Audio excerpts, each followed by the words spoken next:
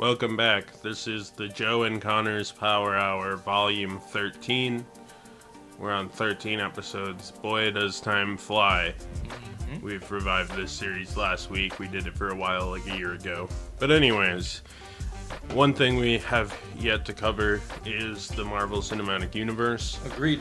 And it's something that Joe focuses on a lot on his channel. I talk about Marvel sometimes. I usually watch the new movies and talk about them in my drunk views, or have made some videos on those in the past. But with the upcoming announcement, or with the upcoming release, I should say, of Deadpool 3, the new trailer for Captain America, Jonathan Majors getting fired as Kang, and so on and so on. I think the future of the MCU seems kind of interesting, so that is a future we're going to discuss today. So Joe, lead us in. What do you want to talk about first? We'll start with the newest thing. I think we should talk about the trailer that came out, because everyone's talking about the trailer. Yeah. I think everyone wants to. So I guess let's go. We'll start this off with going over each of our individual thoughts. What did you think of the trailer? I thought the trailer was fairly interesting. It looks like it's shot really well. I like kind of the editing tactics they've used to make it feel more like a political thriller a la Winter Soldier, which I think they're trying to tap into here, because it's been a while since the Captain America IP has been on screen at all. Since it's been about 5 or 6 years since Endgame now, and we also haven't seen a Captain America movie since 2016 with Civil War, so this is kind of the soft reboot with Sam Wilson or Anthony Mackie as Captain America, and that kid they introduced as the Falcon, and they're screwing around trying to prove themselves as the new Captain America Falcon duo that audiences had got to know. With that said, I am not too sure how I feel about Harrison Ford as Thunderbolt Ross. Like, they recasted, which is fine, but they kind of picked a major actor to step in a role that was definitely one I think works better for character actors. But I mean, I always love Harrison Ford, so we'll see what happens. And kind of the tease for Red Hulk is kind of interesting, and I'm almost surprised Disney's held off this long. So I'm moderately excited for it. It doesn't look like dog shit from the first trailer. Granted, it's a pretty short little trailer, and I know it's by a bunch of the people who did Falcon and the Winter Soldier, which I was pretty mixed on. Yeah, so, but apparently, even though it's by the Falcon and the Winter Soldier people, they went in because they want this movie to be successful. This movie has gone through a lot of reshoots and a lot of changes. This is why it took so long to get to where it is. So I don't know if you know the background of like what's been going on, but like at one point this was just like a Hulk movie, and Captain America was like kind of like a side character in his own movie. And then at one point there's gonna have She-Hulk and Hulk's son and Hulk and like no, granted, I do think that because we do see, as we go into certain details in the trailer, I do know for a fact that Hulk is going to be in this movie. Like, because you wouldn't do Red Hulk and just put Red Hulk up against Captain America. You'll see Hulk. I don't know how good old Ruffalo's hiding all this all of a sudden, because he's just terrible at keeping secrets. They probably put him in one of those cells from the trailer. I mean, they got to include him, or at least tease Red Hulk versus Hulk matchup eventually. Well, from what I heard, they did. So the villains of this movie completely changed. So I don't know if you know, but from the get-go, there's one character in this movie that's used in a different way than they're originally supposed to be used. There's a character in one of the hallways, kind of a minor S.H.I.E.L.D. supporting character. There's a character in this movie that's called Diamondback. And Diamondback was in Luke Cage and was going to be brought into the MCU in bigger light in here. But originally, just like they originally planned to do a Civil War before they announced Civil War was going to be Civil War, it was originally going to be Serpent Society. And they were going to do Serpent Society in this movie, so they cast a bunch of WWE wrestlers and like a whole bunch of stuff they're going to do to make the Serpent Society look badass and cool. And then they decided, oh, okay, we're not going to do that anymore. And so apparently they changed their plan, they had their vision, and apparently they changed the entire final fight of this movie. Because the final fight in this movie, unless they change it enough that it becomes less obvious, I've heard the final fight is in the White House in this movie. Right. So it's supposed to be, when you see this, so some people thought, oh, they're going to blow up the White House because of the trailer. But what you're seeing in the trailer when the White House is kind of exploding, that's Red Hulk breaking his way through the White House. It's gonna be Cap and whoever. I think that this trailer is very vague considering what this movie is actually gonna be. Like, right. so this movie, the trailer gives me kind of like a White House Down meets Equalizer vibe from the political thriller kind of like vibe they're going for, and then, which I think is great.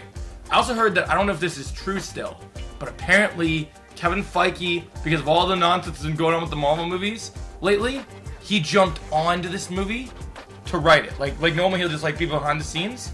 He jumped on, called the Russo brothers, had the Russo brothers come in. That's why it looks so much like kind of that Civil War feel.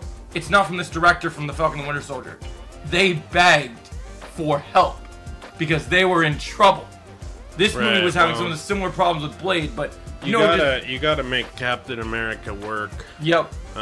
Especially since he's the first big like replacement hero they're trying to push. They kind of teetered him in with that Falcon and the Winter Soldier show, but for the most part, like you gotta get people on board with Mackie as the new Captain America. You might be able to have Chris Evans like cameo or show up as a multiverse or fucking who cares? He'll go back in time. Yeah. But I think Anthony Mackie is probably gonna get his own kind of trilogy going. Yeah, it makes the memes pretty great now about how Tom Holland and Anthony Mackie had beef. He's like, you don't even have any movies. I'm like, I got a movie now, bro. What you talking about? Yeah, I think honestly, like, we'll be seeing Captain America 7 before we see Spider-Man 4 at the rate Sony and Marvel are going. Honestly, that's probably true. So I think, like, as Captain America is one of my most favorite characters in Marvel, this for me, I've seen a lot of backlash for Sam, and honestly, if any of you guys read the comics, I know you like to pick on Marvel for like using its diversity and whatever, but what you need to remember is there are certain characters that that Marvel's forced diversity on people. Like some of the like stuff with like Kamala and whatever in the Marvels and even I think people hit the diversity from the angle of it sells. Here's the thing that Marvel does actually. Here I'm just gonna so in like 2012 they did Marvel Now. And comics were going down the drain a little bit. They weren't selling as well as New 52, so they did Marvel Now. That didn't strum up hype like New 52 did, so they said, okay, well, Disney comes to them and says, we need to replace a bunch of people for the movies. Let's just make up some new replacement characters. And then, Comics B is Comics B. Those characters came out. Some of them were great. Some of them sucked. And then they disappeared and were replaced back with the original characters, with some of them going in the background. So you got like Captain Marvel replacing Miss Marvel, which was an obvious ploy to make her more marketable, since Captain Marvel had been in the background for so long that he wasn't marketable. You had Jane Foster as Thor, which actually worked out. Her and Miles were kind of the first two to do it because they kind of had legitimate story reasons. Like, they wanted to kill off Peter in Ultimate Spider-Man to try to save the Ultimate Spider-Man comic because sales were starting to hurt, and it worked, and Miles became a big marketable character. Jane Foster's Thor had probably the best run out of all of the replacement heroes because it was still done by Jason Aaron, who was just killing it as... and then you had Sam Wilson as Captain America, which was... I think that was done because they saw how much money they made doing it with Thor and Spider-Man, because the thing was mainstream media will capture it too. Right. They don't care. I mean, it'll sell 1 million issues and everything will be reverted in a year. That's how comics work. I think normal Steve Rogers will come back, and Sam Wilson will go away, or they'll both be around. Well, when we talk about kind of what happens next over these next couple of movies, I think Sam is definitely going to be around for a while, but I do think that they are eventually going to revert back to a new Steve Rogers. Because one thing that we're going to talk about in the later half of this podcast is that the new plan for the MCU is that all the characters that have been in this thing that really sucked in the new last two phases of Marvel. Right. So their strategy is to go back to basics, and so their plan is, hey, we have the even though we have new characters, the new characters aren't making a universe worthy. They're not making it work. So, like, you know, in DC, well, DC's starting to find their foundation. They have to establish their pillars. They can have any new characters they want, but they have to have a Superman, a Wonder Woman, and a Batman, because they need their pillar heroes. And so with Marvel, they decided, because the actors wanted to move on to other things, whatever. Too much money, they decided to throw their pillars aside. And so if you look at these universes like almost like a statue, right? It can't stand without its pillars. And so I think as much as we are glad those actors get to go and do other projects, we haven't seen success from them leaving that universe. So they're clearly, I mean, except for Robert Downey Jr. because he did get that that supporting actor award in Oppenheimer. Right. I mean, everybody's moving on to try to find new things. I think they found that they're ready to come back. The problem is everything needed to be a little symbiotic because you become a huge star from Marvel, but you're super typecasted. Everyone knows Chris Evans. This Captain America. I mean, at this point, it's trivia. Anything he did before that. Oh, he was in Scott Pilgrim. Oh, that's kind of weird. He was in The Losers, which was a DC property. Oh, that's kind of weird. He was Human Torch. He was blah, blah, blah. That's all trivial. He's now famous for being Captain America. Robert Downey Jr., 20-year career before Iron Man. That's all trivial. He's Iron Man now. Yeah, even though he's played Sherlock Holmes, everyone's always going to remember him for Iron Man because it's the big thing. And I think that's the thing. So I think that like with this, they keep saying they're doing this reboot. I actually have a video that addresses this in full detail that's dropping later today that you guys will have to check out. Where I go over the topics of so like we're talking about Deadpool and Wolverine. Nobody signs up for Marvel, like, you know, when they announced the idea of Deadpool and Wolverine. I think a lot of us are like, oh, Ryan Reynolds got Hugh Jackman to come back for a Deadpool movie. That's great. And in the past, if this was still the Fox days, Hugh Jackman could sign up for Deadpool 3 and just be done with it. Like, he could get one movie and then he's walking away.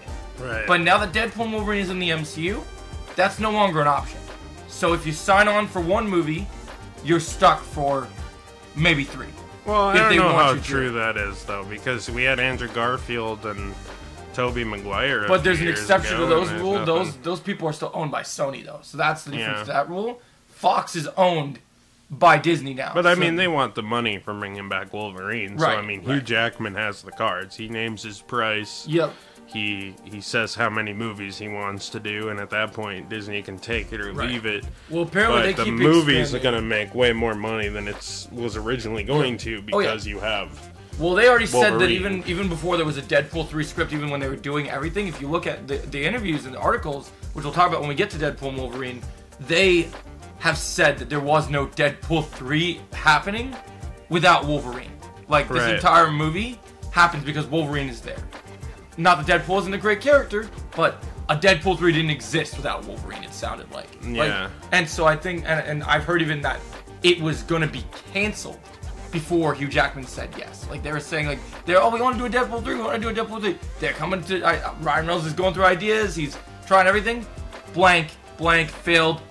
This isn't a good idea for a script. They get ready to pitch with Sean Levy and Kevin Feige, and pretty much they were ready to tell Kevin Feige, you know, we have nothing. And then Hugh Jackman goes and saves their asses. But we'll get to that later because we're going to talk about that with Deadpool and Wolverine. But so my point being is this whole idea is you should be very expecting, and there was even a Variety article about this when all the Kang nonsense was going on. Marvel had to make a very big decision to pull people back in. And the decision they made is our big people, because we're in the multiverse and we have variants, you're going to see those big dogs return. And they're not just coming in for little Multiverse of Madness, kill them once and then they're gone just for a blink second cameo. When they're coming back, they're back. Like when Iron Man's back, it's not the same Iron Man from Endgame, but Tony Stark is, in a fashion, signing a 10, maybe 5, 6, 7 deal again. Like it's Chris Evans, he's talked about since WandaVision. He's back in. They've been working on a big project with him for a long time. Scarlett Johansson is supposed to be a director of that Phantom Woman deep cut Marvel what's it called, the Blonde Phantom Marvel project. Yeah. She's producing it, but apparently after the whole BS with Black Widow and everything that happened, with the Russos back in, it sounds like she's back in as Black Widow in some capacity as well. So it seems like they're all coming back. because of this whole variant thing. And some of them will stay longer than the others, but I think the big two are going to. I think the danger is relying on the multiverse too much. I think that's a bag of worms they open that they are going to have a hard time closing, because I heard the rumor is Spider-Man 4, they're trying to do Mr. Negative and take it back a bit.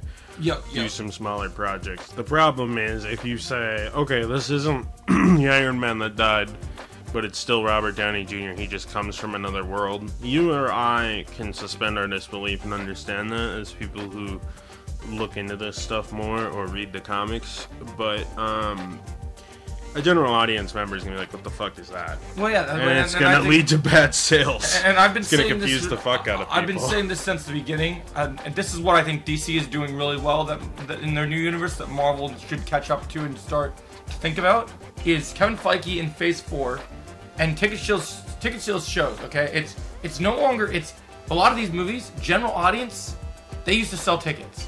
Mm-hmm. If you look at the Guardians of the Galaxy. With Volume 3, you look at weeks after everything happened, it wasn't casual fans that got that movie to do well and go off the ground. It took weeks to do it because of all the damage from previous Phase 4 movies. Yep. But the reason they succeeded is because comic book fans wanted to see that movie, and they heard word of mouth, and they heard it was good. And so the thing that needs to be said Guardians, I think Guardians also has the advantage of you have James Gunn, a bunch of actors people like. What Marvel has not understood, and it was how would they? Because during like Endgame, they could Kevin Feige could press his ass cheeks against an IMAX camera and rip ass for 3 minutes, and then end it with the fucking Red Hulk end credit scene, and it'd make $1 billion.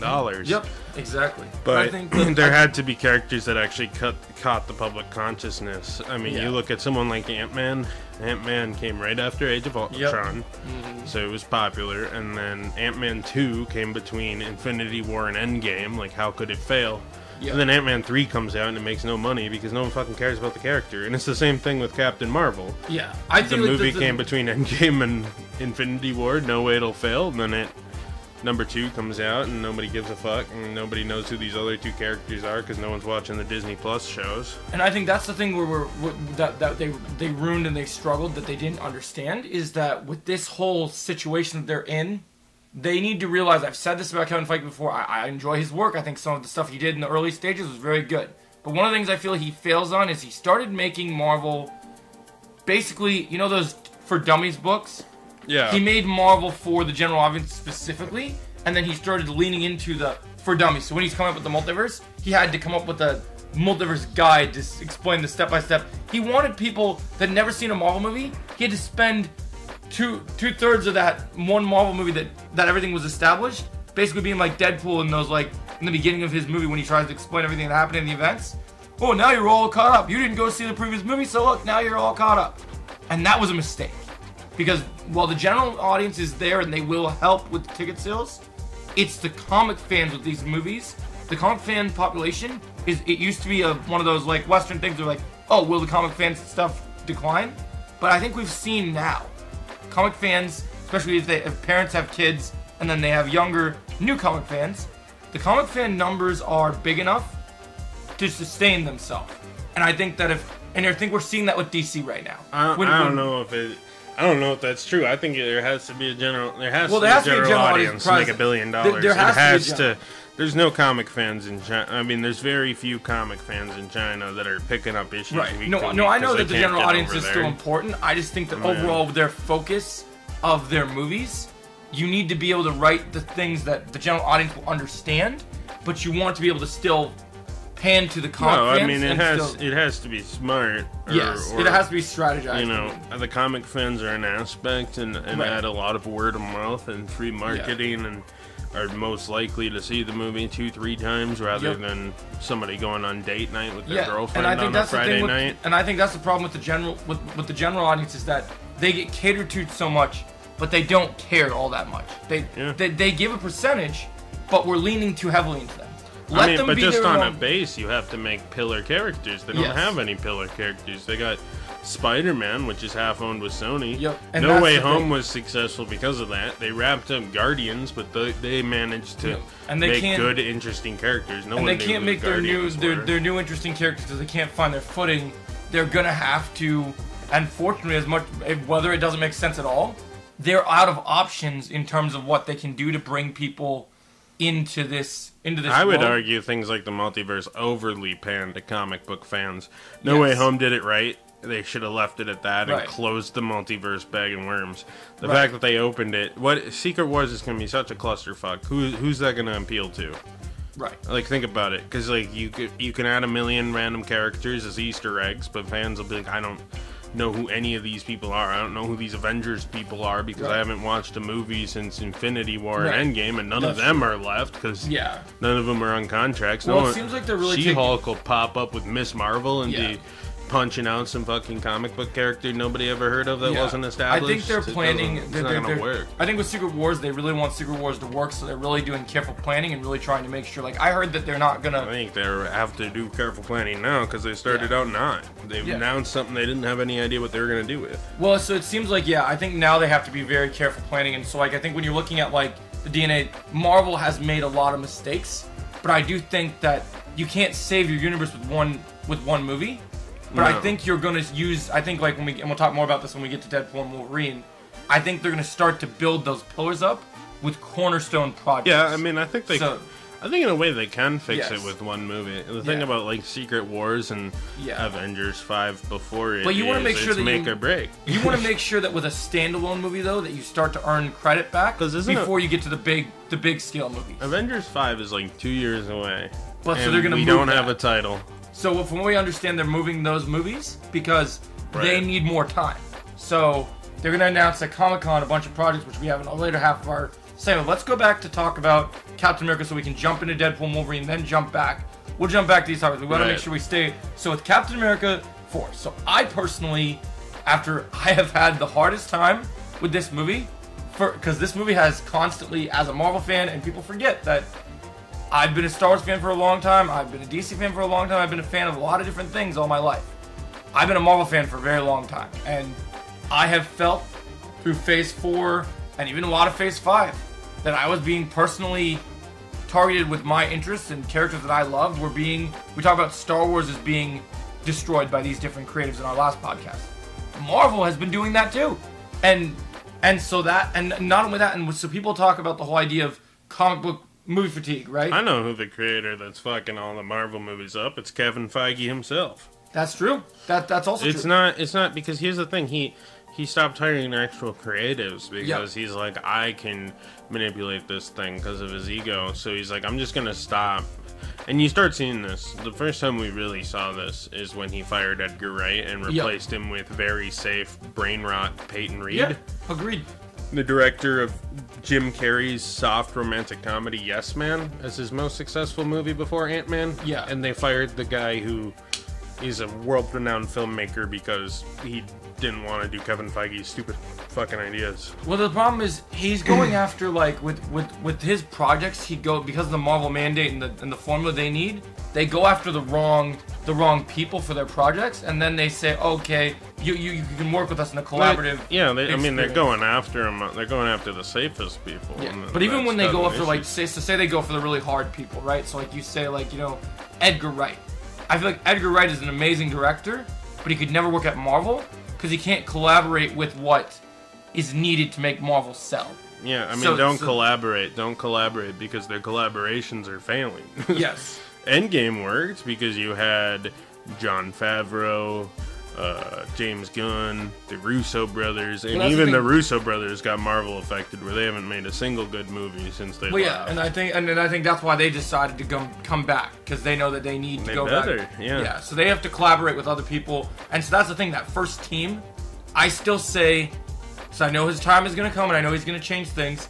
I still say that when Favreau's done with Mandalorian and done with this Mando and Grogu movie, jumping him back over to Marvel in a leadership position is the smartest move. He knew more about Marvel than anyone besides Stan Lee in this company right now. Like, I think that he really understood Marvel, and the fact that they chose, like, they brought in Kevin Feige after he's worked on all these action movies and stuff. Look, they did what they did with him. He clearly wants to move on and do other things. He wants to go over and fix Star Wars. Let him go over and do what he wants to do with Star Wars. Let Favreau run Marvel. I'm fine with that. I think that's the plan. So, like, back to Captain America. So it sounds like, so with my whole frustration with Marvel and stuff, Captain America is one of my favorite characters, and from the reports I've been hearing, so look, I was down with the Serpent Society. I wanted it to happen. I thought it would be great. Right. It seemed like it was a great move for the first Captain America movie, and like you, I had a bad taste in my mouth from Falcon and the Winter Soldier too, because I did not like that. Look, I know Captain America, they got to go political, but when you're gonna do villains, you have the opportunity to do a Captain America story, and whether it be Steve Rogers or the next Captain America, your first villain that you have in your plan for setting up a Captain America show is a dancing fool when he has comic book roots to be your main villain.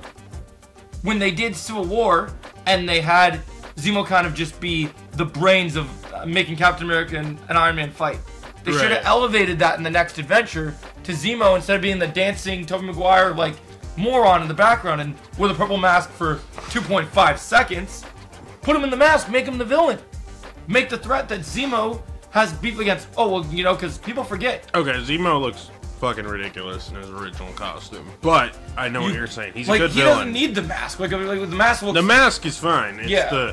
it's like the fur coat and everything. I don't he need looks him like to a see pimp the whole... coat and all I don't that. need him He's to see... got the cane. Like, I'm not saying you need to put him in this whole suit. I just think the actor they picked for Zemo and the character has a lot of connections to Captain America. He's one of Captain America's arguably, like...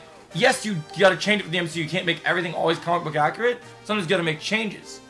I'm fine with him, with the actor wielding a sword and just standing in the room, like, kind of just being threatening and posing. I mean, I think the problem with the Captain America or Falcon and the Winter TV show was it was just, I mean, it didn't know what it was trying to do. Well, even.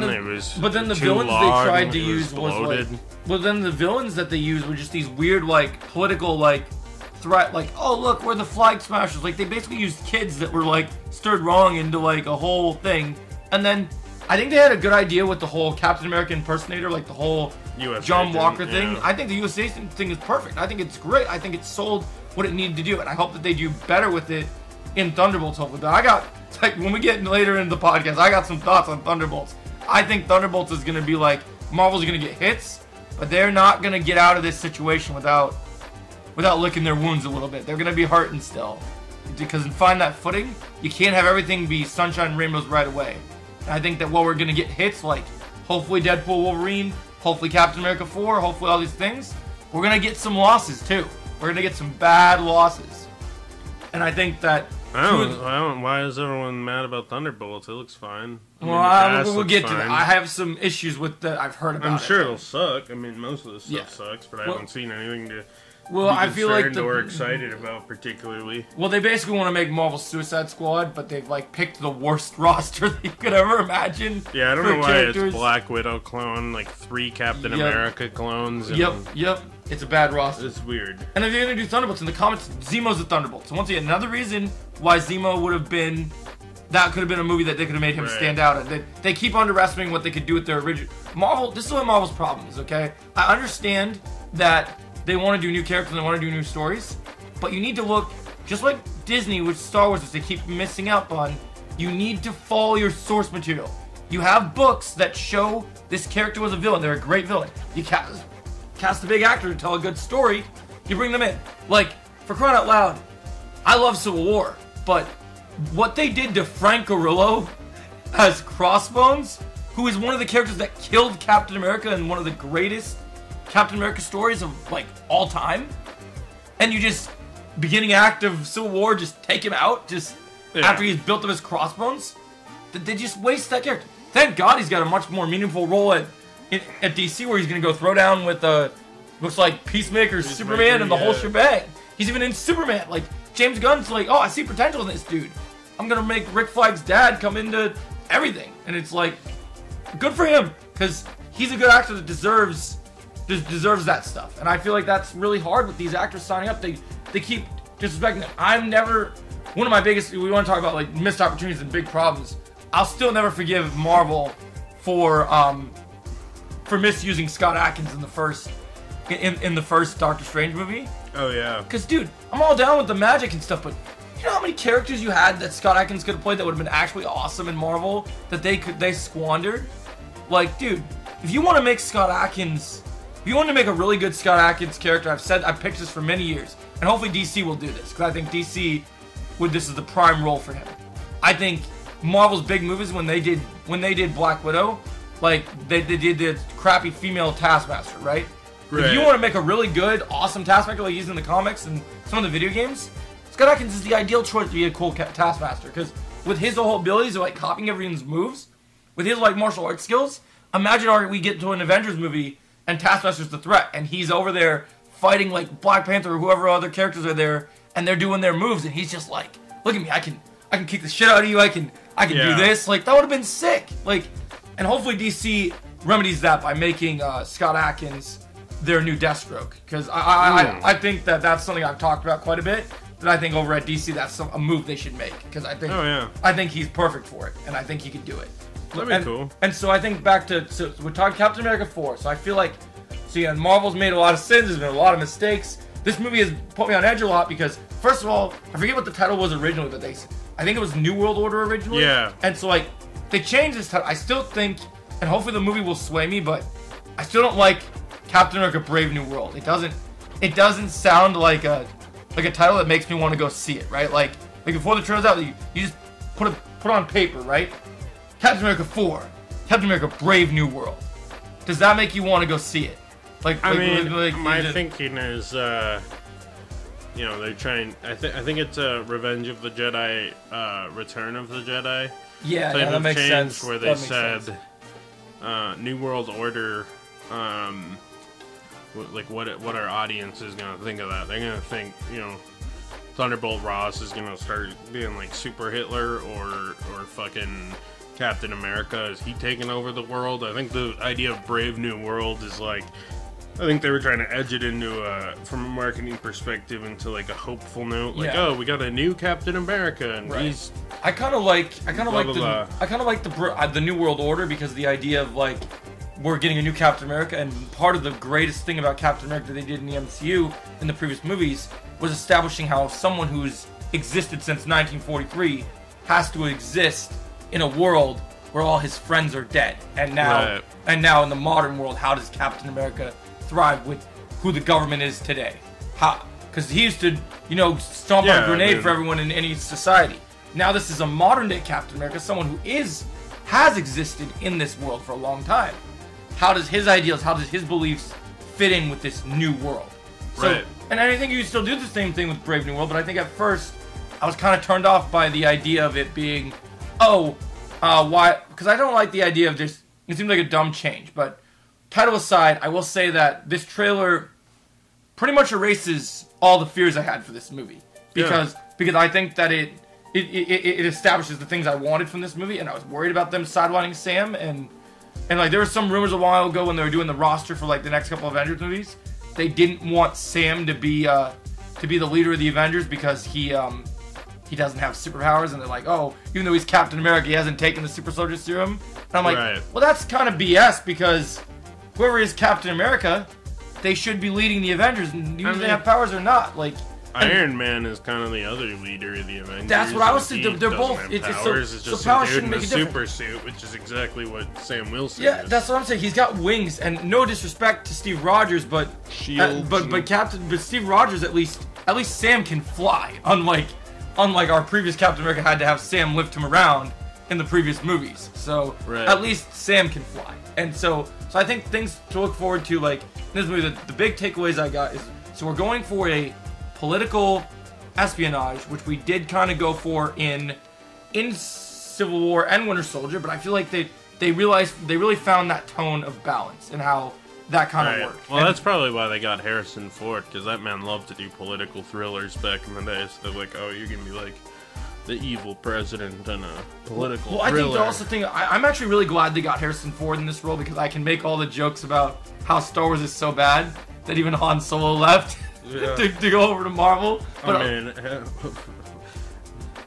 I think Harrison Ford was happy they made a 7th Star Wars movie exclusively so they could finally kill off Han Solo. Oh, he said that in interviews. He's confirmed it.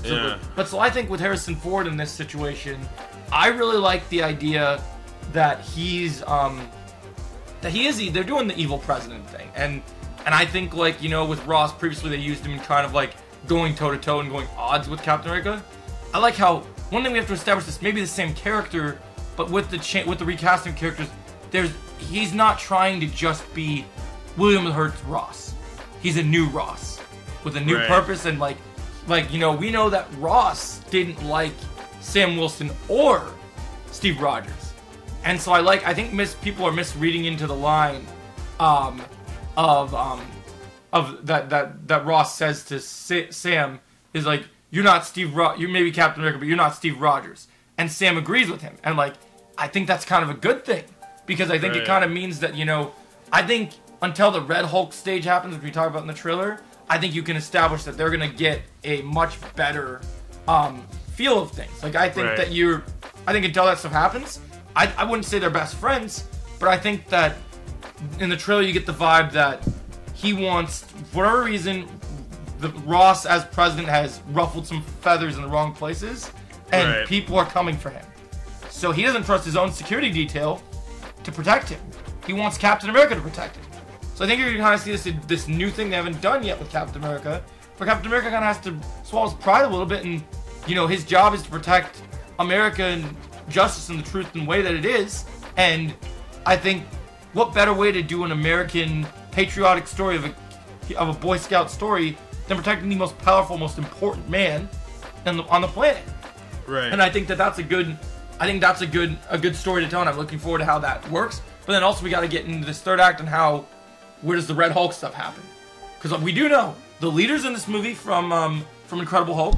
You see him in the trailer, so that's gonna be interesting. We got the leader in there, which is another reason why Hulk is there. They just took, and I think secretly I have 18 years to. Yeah, I have a theory that while Ross is kind of playing this act like he's in danger, I think that even though that is a serious threat for him, I think he's working something on the inside. And I think the leader's going to be the reason that he becomes Red Hulk. Oh, yeah. Because I think the leader and him are actually... I mean, the leader's he was kind of behind, like, Abomination and stuff in the first movie. Yep. So the leader's going to want to make some sort of Hulk that can be fully weaponized and controlled and get his redemption against Banner. Yeah, one thing I'll say that one of the biggest surprises, because this movie does look like it's got multiple antagonist things going on, one of the best things I think they took from Falcon and the Winter Soldier that it looks like they're continuing in this movie, I'm 100% behind the idea of taking Isaiah Bradley from Falcon and the Winter Soldier and doing the Winter Soldier thing where he's a brainwashed agent. Oh, yeah. Because Sam had a bond behind him, and I think he looks really badass in this movie. Oh, yeah. And I heard from insiders that he's going to have a suit later. Like, he's going to get, like, they want to set up the whole idea because they're doing the Young Avengers thing. Because he was, like, the 60s, 70s Captain America, basically. Yes, they're going to do his, like, a version of his Patriot suit eventually. So that would be cool. But I like the idea that Bradley, kind of the whole assassination thing, probably used a similar code phrase to what they did with Bucky to trigger him. Or something. Well, that could be some political intrigue too, where they it was probably the Russians or Hydra again or whatever. They probably did something. And then something. It turns out it's like the U.S. themselves are kind of trying to copy the Winter Soldier. But we talked about how much they changed this movie. One of the biggest changes in this movie that people don't know about is, because it was announced a few weeks before this trailer came out, is Giancarlo Esposito, Mr. Moff Gideon himself, was basically thrown in here in the beginning. Some people actually thought, because he was dropped in so late in the game, that he's going to be like, a cameo in here and then play another character, and then maybe we'll see him in a show, like he said. Because his big hint when he said he was playing a character before we got set photos of him in Captain America was, I'm going to be in an upcoming Marvel project, you'll see me soon, and I'm in a show. And I've kind of debunked, and I have a whole video about this coming out today. I know he keeps saying we don't know what character he's playing, but a lot of the insiders and this trailer kind of proves what character he's going to play. And then I think that's even though this is late because of reshoots and stuff, this is late in the game, it seems like the reshoots were intense enough to add him into a much bigger part of this movie. So, and I'll say this, he's a good actor. So he has been talking about for a while that when he was joining Marvel, that they said he was going to be an original character. He's not going to be so there was rumors like, oh, he's going to be Doom, or he's going to be this, he's going to be this big thing. I'm glad he's a new character, but he's not new in the sense that he's going to be someone we haven't seen before. It seems like it's going to be much more towards diehard comic book fans. Right. Someone which I think is cool. I like the idea of him being, so I think all his other roles... What do they think he's going to be? Well, some people had, he had joked about he didn't want to be a villain anymore, so some people were like, oh, he's going to be the new Charles Xavier when they reboot the X-Men, which that ended up not being true. Then some people actually thought he'd be the new Kang, because the actor has that gravitas and the way that he... But I don't think that's happening anymore. I actually think the new Kang, and hopefully they'll announce this soon, they said they're going to do new variants and different things. I think the new main Prime Kang that they want to be for Secret Wars and want to be the big bad of everything, what they tried to do with with Ant-Man, which is atrocious, with Jonathan Majors, I think they want to take Denzel Washington's son and then want to make him the big new big new John bad. Washington. Yeah. Whatever. So I think he's that actor that's got that gravitas, that feeling. I think a Washington could really make people kind of turn their heads and go, oh, this guy. David Washington. Yeah. I mean, because he was pretty great in Tenet. He was good in Tenet. Yeah, so I think he could pull it off. I think with this movie, That'd be a good choice. we got our political world saying we're gonna see Captain America. I kind of also dig the idea that, like, you know, even though Steve's always had like his partners, like he had Sam and he had Bucky, I kind of like that in Falcon and the Winter Soldier they established that Sam had a wingman. I kind of like in this trailer that there's a lot of the new Falcon and Cap working together. And I mean, that's good. Yeah, I think that's cool. I think especially if they want to do a franchise out of Thunderbolts, you kind of gotta leave U.S. Agent and Winter Soldier to them, and then maybe in Cap 5 or something they'll all bump heads as the extended. I also think that this. Captain America, I don't know how many more trailers we'll get for this movie, because I know this movie comes out in February and it comes out next year. But what I do know is the original plan, and this sounds like I've heard from sources this is still true. This movie is gonna essentially be a movie that is gonna, even though it's treated like a political movie, it's gonna be a very essential movie to what comes forward in the MCU, because of the fact that I think they're gonna use this movie. That's why I think you're gonna get characters like Hulk and maybe even a few other surprise characters. Because I've heard that they're gonna use this movie to, we're gonna see a new Avengers team in this movie. Because what I have heard for a while was or they're gonna start putting it together or something. Yeah, I think they'll start putting. They kind of got to establish an official roster. Well, yeah, because one of the biggest question marks in the MCU right now is that we haven't seen the Avengers since Endgame.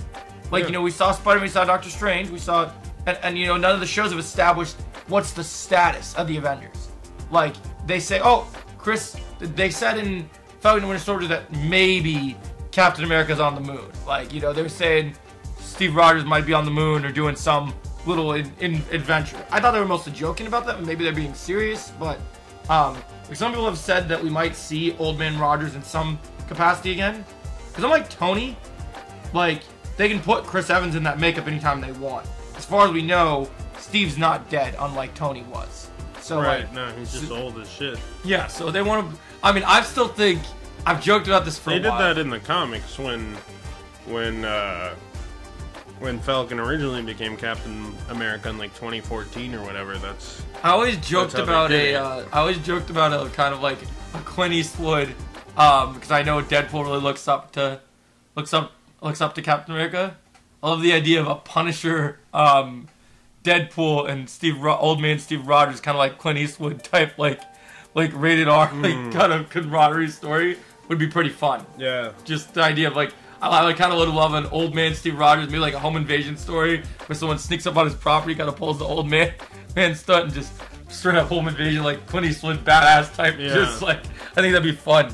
Like Chris Evans to play old man Steve, get off my lawn, just like kind of be crazy. But so I think we should transition over to Deadpool 3.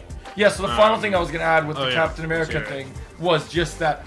I think it's awesome that out of all the things, like, you know, we've seen Esposito in so many amazing roles now. He's been in The Boys. He's been great as Moff Gideon. It's great that he's played those kind of characters. Moff Gideon, you know, wielding the lightsaber, that was cool. But he's said in many interviews and stuff that, you know, this character, especially more recently now that there's actual footage of him, he promised it would be a badass character. And not that his other characters weren't, but, you know, with Star Wars, you're in kind of that fictional world of like, oh, I got a lightsaber. It's not as cool. Like, you could say it's badass from a Star Wars perspective, but this is like real gritty, like kind of badass. So like, I think he's gonna play a character called George Washington Bridge, and I think the essential is that this is gonna kind of be like, there's a new Shield in this movie, but I think the new Shield is bad, and that this is gonna be the new like terrorist organization, maybe even the new Hydra, and he's the new lead. So I think his role is gonna be like go toe to toe with Sam and be badass. Like, I want to see Moff Gideon throwing sidekicks, like, throwing knives at people. And in terms of, like, he said that he'd appear in this movie and then be in a show, I want to propose where I think he'll pop up next that makes sense to me. I think he's going to be, if he is a S.H.I.E.L.D. agent, even though it is, because this is more one of those more darker, grittier Marvel movie, even with the idea of Red Hulk in it.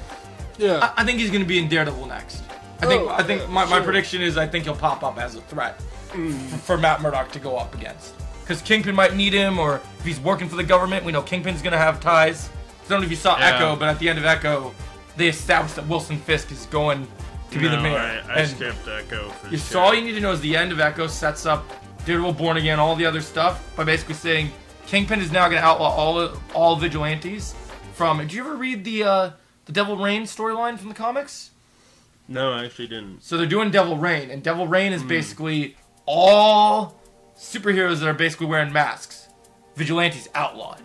No, and yeah, so, I think I had some single issues and stuff. I was aware of it. I just haven't actually. And there's basically a thing where the set photos for Daredevil, they established that apparently in the set photos you can see there's a new squad of like vigilante anti-task force that are repping Punisher, and we know John Bernthal is gonna be in the series of Deadpool Born Again. I don't think he's gonna be happy about people. No. He's gonna smash some skulls in for sure. So I'm happy. I know that's a thing. Like, yeah, certain people use that usually aren't super savory. They like stealing that Punisher logo, so people are a little pissed about it. And I'm glad they're tying up with that, because I always wanted to see what Frank would do if he saw people repping his symbol. That's his thing. So yeah, so I think Captain America looks awesome. I can't wait to see when we get more trailers, more information. Love that Esposito's in it. We got the leader. Yeah. We got Red Hulk to look forward to. So yeah, I'm excited. But let's go into the segue over the fact that Deadpool and Wolverine comes out next week. So we're segueing into Deadpool and Wolverine. So yep. You want to start this one? I'll start it. Yeah. So Deadpool and Wolverine are coming out after a about 9-month absence without Marvel in theaters, because the Marvels came out in November, which is a pretty long time, because I think Marvel started seeing where the tides were going and pushed a bunch of stuff back and whatever. I think Deadpool and the Wolverine looks like a really desperate attempt to save Marvel. And there's a lot of reasons I think it's probably... I mean, the movie might be fine, but there's a lot of reasons I think a lot of things they're doing are ill-advised.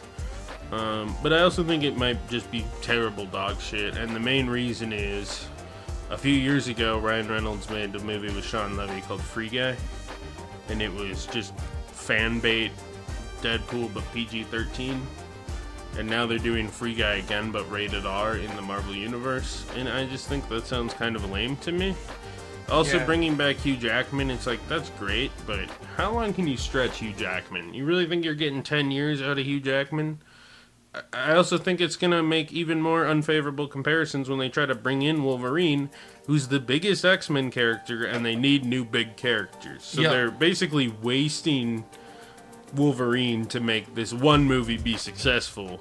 I think, honestly, Logan was such a good wrap-up for the character. Why not just leave it at that and try to make a new Wolverine? Because I know Hugh Jackman's going to sell a lot of tickets for the 1 or 2 appearances he does, but then fucking what are you going to do? Well, you don't got anybody.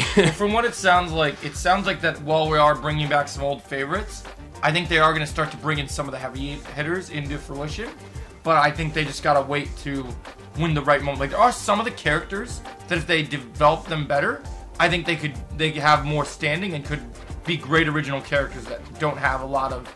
that other than diehard comic book fans, they don't know them as well. Like, I'm still hoping, like, you have that guy that did Shang-Chi, right? Dustin Daniel Crenton. Yeah. I know he backed off from Avengers. I hope he puts all of his time and energy into making... Not that Shang-Chi 1 was bad, but I want him to find a way to make the sequel even more memorable than the first movie. And one of the ways that I think he should do that is make the sequel tie-in... I think Marvel... Look, we have Daredevil who's got the lawyer thing, and he can kick ass, and he's got the batons, right? But I want a character that Marvel should have, like, in the previous... Maybe it's just me. But when you want a new cool character that's going to stand out, right? You have... Daredevil's great, but Daredevil doesn't have any powers other than his radar sense. Captain America's ability was that he could fight, but he was a physical peak human ability. With Shang-Chi, you have a rare opportunity here. You have a Jackie Chan level martial arts character, but someone who's wielding the rings, and unlike his father, you could make that this could be like the new Doctor Strange thing, but without being the master of the mystical arts. It could be this is exactly why I wanted Marvel to save Scott Adkins for a better project, because I think he would have made a great antagonist in those franchise I of think they movies. should have done a Shang-Chi too. But I think the other problem with Marvel is they established like 14 new franchises since Endgame has ended, and none of them has gone anywhere. Well, all these WandaVision, they say they're making. They got the stupid looking Agatha. And they got the Vision show they're trying to do too, which is stupid. Maybe. I mean, they've announced a million projects, so the I way don't I see really it, trust that anything's coming out. I feel like they should focus on the characters that people want to see more from. Like Shang-Chi was great. Eternals they can throw away. Black Widow, I don't know why they wasted their time. What about Moon Knight? Do you think they Widow. can remedy Moon Knight? You think Moon Knight can I don't serve like a the good direction place? they went with Moon Knight. But do you think they could change it? Like, do you think they could do some rethinking and adapt it better based on what they previously do? Because I heard there's Yeah, I guess so. I heard they might announce at Comic-Con, because they're setting up Midnight Suns, that he might get a second season apparently. I think get they a new should just make director. fucking movies and stop with the stupid. TV Or stuff. I liked when they were doing for 2 weeks. They're like, what about the Marvel Spotlight idea? Yeah, I wish they would. And they kept did on. 2 of those in a row, and then they dropped it. Why not just make like a really good hour-long She-Hulk movie instead of 7 episodes? Well, apparently Miss they're gonna Marvel still or do- whoever you want to introduce in the background. Apparently the side Spotlight characters. brand still exists, because they're going to do Daredevil Born Again is going to be under Spotlight, because the other MCU content that we're getting, right, other than Deadpool. No, Wolverine, that's Marvel Knights, because they brought in the Marvel Knights banner for Echo. Yeah, but with Echo, they also established that they put it under this new thing called Marvel Spotlight, and so Marvel Spotlight is going to be their way to, with the Disney guidelines, of shying away from, not having to shy away from the violence and the other stuff. So they put it under Spotlight. So Daredevil apparently, and we'll see what they do, because I thought Echo's promotion, they kept trying to push this heavy, super violent thing. I couldn't even be it didn't bothered to remember that Echo came out. It didn't. I'll be real with you. Those promotions of it being so violent and so brutal, there was maybe 2 scenes that it actually lived up to that promise. Only 2. So yeah. So I feel like I just hope that's what Deadpool 3 is gonna be. Let's be honest here. Well, I see. I have Everyone's gonna say it's like the old ones, but I mean it's gonna be an MCU movie with a couple F words and maybe a couple bloody scenes. Well, see, I'm kind of curious, because I thought that they were gonna trick people. I thought they were gonna try and trick people, but I'm actually getting a lot more hope out of it now, because I saw an interview. I don't trust Sean Levy. I don't trust Ryan Reynolds. You don't trust Ryan I Reynolds? don't trust either of them. You don't trust Hugh Jackman maybe would be cool, but I feel like I heard they're gonna say whatever they say. I heard Hugh specifically said that he was surprised that Disney was allowing them to do what they did. The other thing is we've gotten some looks at the movie. Like for example, there's the little in-universe or not kind of non-canon preview where they tell you to shut off your phones. Yep. And it's that's kind of what I expected the movie to be. Well, apparently they confirmed that they confirmed that apparently Wolverine's not going to break the fourth wall like he does in that thing. No, in the movie. I know. So, but I think the other thing that they've established is so one thing that they've established is that basically he's gonna when they do things here. They've also said with the trailers they put out, when they were releasing tickets for the movie, right? They've had to hold back on certain footage because there's certain things they're not allowed to show, and not just in terms of spoilers. They said literally marketing. There's things they're not allowed because of Disney's rules and stuff. They can't show. So maybe there'll be some surprises in there. We'll have to see. Yeah, but I mean that's something they'd say to market the movie. Yeah. We still have to see what once again we have to see. I also like Sean Levy. I mean, his best movie is The First Night at the Museum. He's made nothing else that's even remotely good, and that's a cheesy 2004 children's comedy. I wouldn't necessarily say that I trust Sean Levy on his own. I'm looking more of this as I know that Kevin, based on there's an interview out there with the Marvel executives, and there's an interview with Bob Iger, Kevin Feige, and a bunch of the other Disney execs, and they're sweating in this interview. If this movie is not good, they're in trouble. Because the amount of stuff that they have put into it. I mean, they can't just will it to be good. You know, you gotta actually try to make a good movie. They literally have said so many times that they tried so hard just to make a movie that Marvel fans would like, because they said that they have been in such hot water that they know they need it to be good. So they put all their research. There's a lot of projects that you can tell that Kevin Feige doesn't even have any presence near the project. Where I heard both Captain America, Both Captain America: Brave New World, he had to be on set for, and he had to be in the writers' room.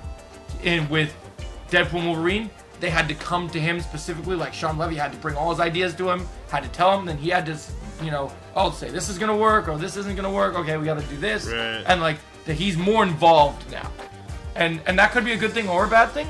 I think that's a bad thing. I mean, studio interference. You can't just, one guy's not the genie of making good stuff. No, but I heard that they wanted this to be more of a collaborative experience. So I think that they got more people. I don't know how much. I never hear I want to collaborate with a studio executive. That's not something any filmmaker, except like a Peyton Reed or a Sean Levy. Well, with Marvel, that's how they found their magic cooks in the kitchen originally, was that they had people that were all collaborating and all working and sharing original ideas together, right? So you had, when they founded Avengers, you had all these people, even back in the Whedon era. The first Avengers movie and number 2 are both. Are we able to look back and finally say they're not very good? Yes, I agree. Avengers 2 is shit. The first Avengers had moments, but the cinematography in that movie is god awful. And my problem with the Avengers movies too, especially number 1 and 2, is they just use it as a delete character arc moment for especially Iron Man. But regardless, yeah.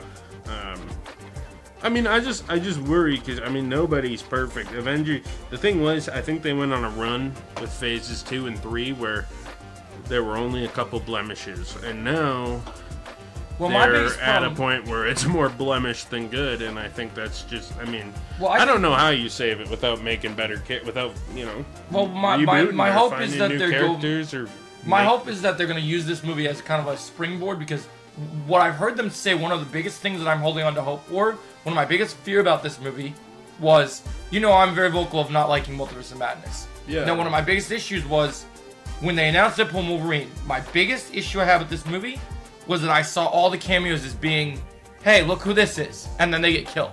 I think it is a very solid chance that is exactly what the cameos are in this movie. And I thought they were going to do that, but then I got this, as I've gotten more bigger in my YouTube popularity, I started talking to some higher up people, and I got some information about certain cameos, and some of those cameos we can even dive into here. I heard that there's certain people in this movie, there may be a few of those cameos that are like, oh, blink and you'll miss it, oh, they're dead, right? But there are specific people they put in the movie that one of the reasons they can't show certain parts of the movie is because certain characters that were announced by big, we'll say news outlets, like Deadline, right? They announced Jennifer Gardner's Elektra. She's in the movie, she's not in a single trailer, right? So she's not a cameo. She's in the movie considerably, but from what I heard was they don't want to show her. Even though why would they dig up Jennifer Gardner's Elektra? I have no idea. Because Kevin Feige is doing this weird thing where, you remember he worked with Fox back in the day. Yeah. And on the Marvel stuff. I think he produced Daredevil and Elektra. Yeah. So what they're doing is it's kind of him playing his greatest hits. He's pulling up the multiverse because apparently this movie is going to bounce the people. Since we're doing the multiverse, they have the whole 20th Century Fox logo thing in the void, right? So they're doing the whole thing where they're digging up the multiverse variants from the Fox stuff. We've heard Chris Evans was going to be in this movie, and there was one scene where there's archived footage of him as Captain America, as Deadpool's kind of being shown things on the TVA. But apparently Chris Evans is in this movie twice, where he's not just as that archive. Human Torch comes back too. Oh. And so Human Torch, Channing Tatum finally gets to play Gambit. X-23 from Logan, but not the same version of Logan, right? Other variant, whatever they want to spin it on. Even though Daphne Keane's pulling the Andrew Garfield and keeps trying to say in interviews, I'm not in the movie. Oh, yeah. I don't believe her. And all these characters, and even Wesley Snipes' Blade, they're supposed to be in the movie enough that they're a significant enough, basically they're supporting characters in this movie. They're going to be supporting characters. They're not going to be cameos. They're going to be... I guess if they, do it right, where they're oh, these are a group of misfits. Well, from what it sounds like they're doing is, so you have this new villain, right? They have the whole... From the Deep Comics, they have the whole Charles Xavier sister villain, right? Oh, sure. So what they have established is, because they're not going to be able to do Kang for a long time, they have to start establishing if we're going to do the multiverse. The multiverse is massive. So there's other multiverse villains out there. No one wants... Marvel... Okay, Marvel was never a multiverse company until Spider-Verse happened. Yep. And that fucked it up. Yep, I DC agree. knew how to do the multiverse. DC was the grand, godly multiverse.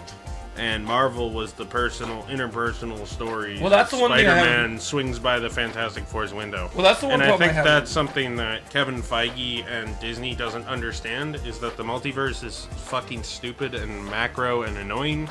And I mean, at least DC kind of wants to do stuff, but you only have a crisis every once in a while. Then you got normal stuff. The problem is, you keep throwing multiverse movies out there, and no one fucking cares. No one's cared about the multiverse. The only time they cared is when Tobey Maguire and Andrew Garfield showed up. Sure, people care about Hugh Jackman, but we don't need multiverse villains. Let's stop with the multiverse. I think it's stupid as fuck. Yeah, in my opinion. I mean, I feel like that with the multiverse, they're just gonna kind of expand. That there's other worlds out there that they're gonna use. I do agree that I feel like they stole this whole multiverse thing from DC. And I feel that they're trying to, well, Marvel has always had better success than DC has in the past. They're trying to basically remedy their whole multiverse vision thing. But I think that they've gone about this in the wrong way. And I hope that the way that they do this is, one of the things that Endgame and Infinity War did really well is you can do servable fan service without making it feel like it's forced or like that. Right. So I just hope that with these cameos and these character appearances, that they use these characters in ways that fit the story. So one of the things I heard about the movie is that, you know how you see, did you see the trailer thing they put out where Sabretooth shows up from the old 2000s X-Men movie? Oh yeah. So we know that Cassandra Nova has these thugs are like other X-Men villains from the past other universes, and it's not just me X-Men villains. Apparently it's gonna be other universes, but we know you got the old Pyro back and all these other characters. Now what I'm hoping is there's a scene in the trailer where, with all the background like music playing and stuff, and Deadpool and Wolverine look like they're tearing up a group of villains. There's things that, just like in the Spider-Man No Way Home trailers, that clever editing is being used to hide. Like, you know, someone took a paintbrush over it and they hit it. But even the best editors that I've noticed aren't able to beat my trained eye to use. I've been doing hundreds of trailer breakdowns, other things. I already think, and I've been meaning to do a video on it for a long time, I already think you can see Elektra in the trailer.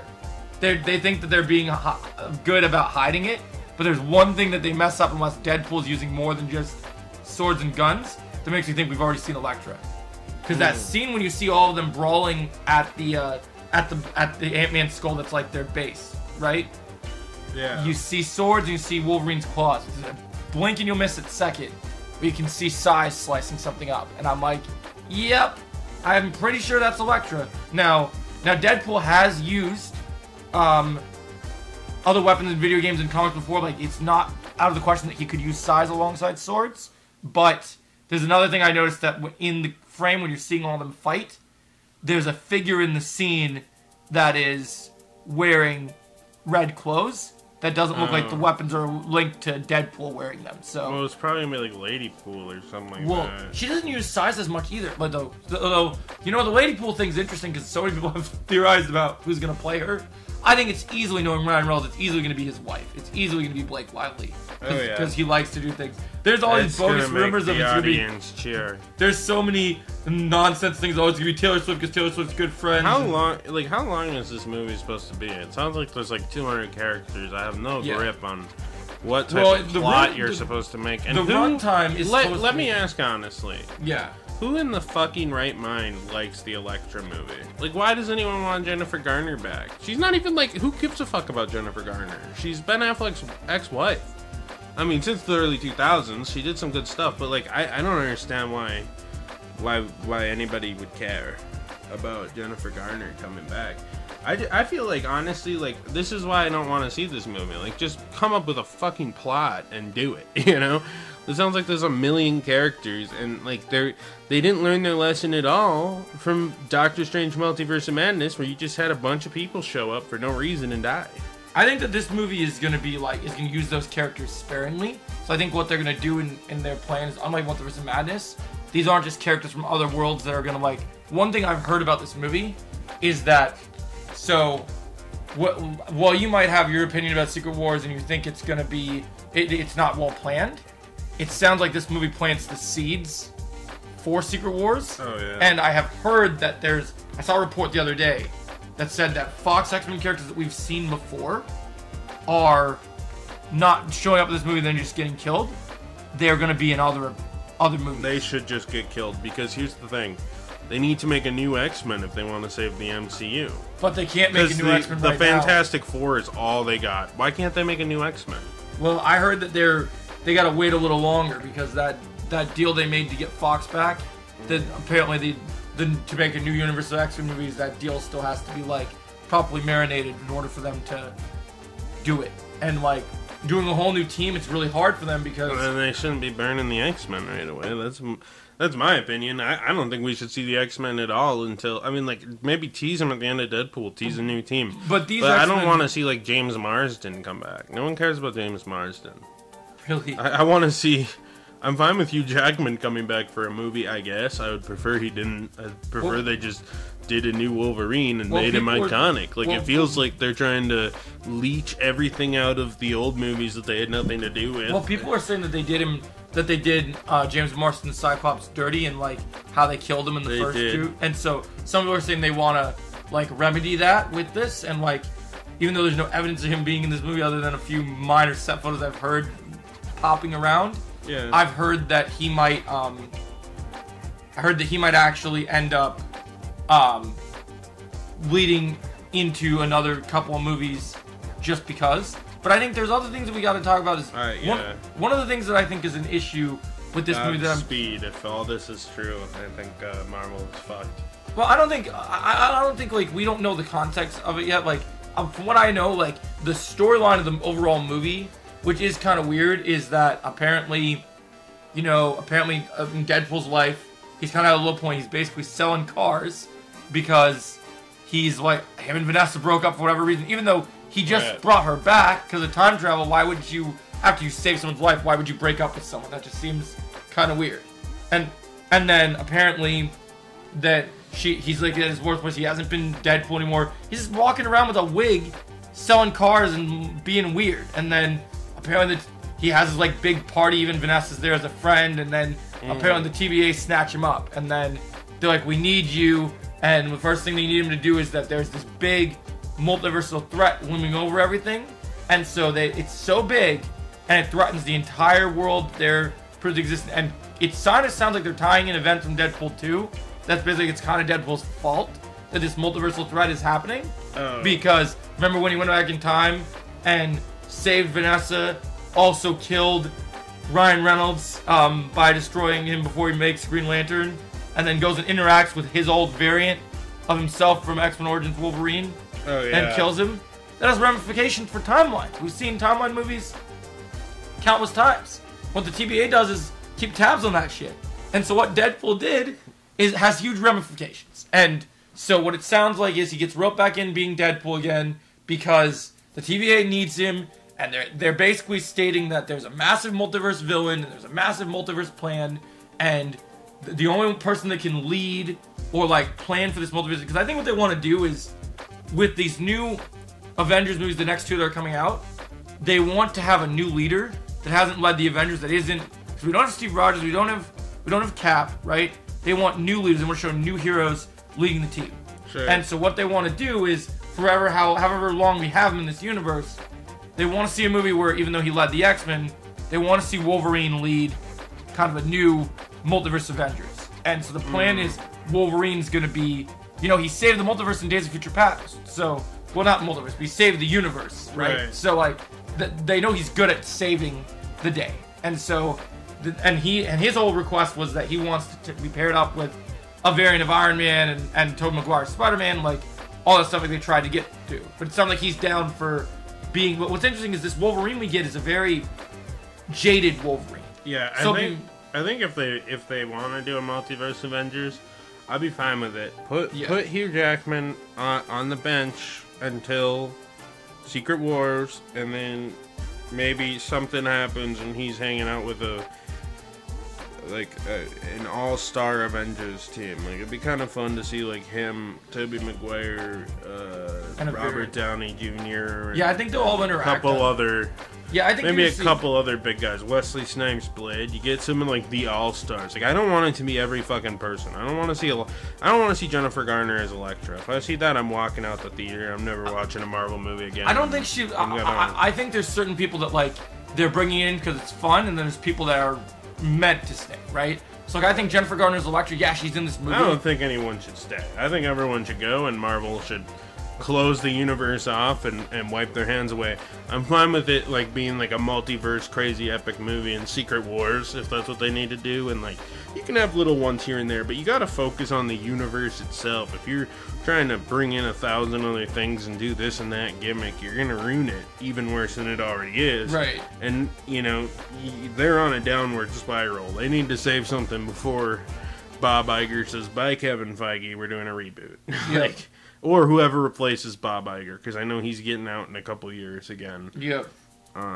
They gotta play it smart, and I think the multiverse and the multiverse saga has been such a double-edged sword, because you got something like Spider-Man, which does really good for Sony, and then you had Loki, which came out to good acclaim, the first season at least, and what else does the multiverse have to show that's actually given Marvel Studios a leg up? You know what I'm saying? Like you got Loki. That's what they got, because no one liked Doctor Strange. It didn't make much money. Kang and the Ant-Man movie was an embarrassment.